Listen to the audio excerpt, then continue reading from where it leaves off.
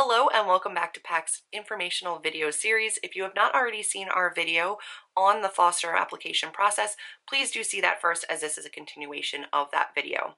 This specific video is going to be all about the point of contact within a PACT foster agreement.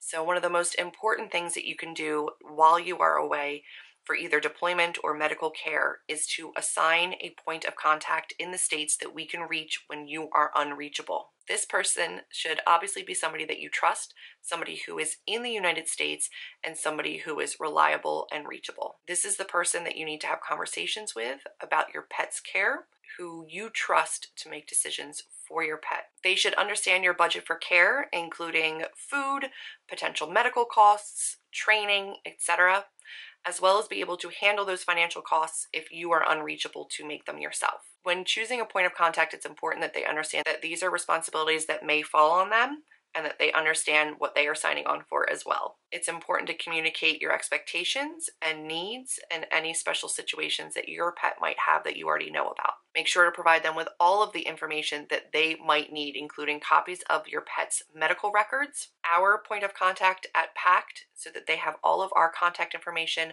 as well as instructions on funding and medical care. At PACT for Animals, we are committed to finding the best foster homes while you are away. We have had over a decade's worth of experience placing pets with foster families, and we understand how crucial a point of contact is for successful placement.